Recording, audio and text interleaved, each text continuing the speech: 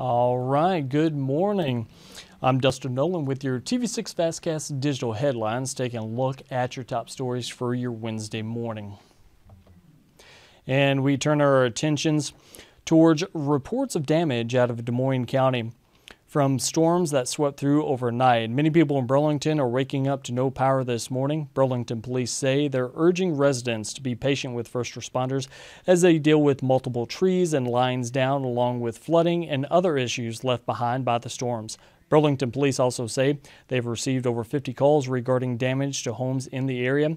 Due to the damage, West Burlington Independent School District has announced they will start late today at 10 a.m. And the Burlington Community School District posted Coors Early Childhood Center is still without power due to the storm and will be closed today, but all other schools do have power and will be open as usual.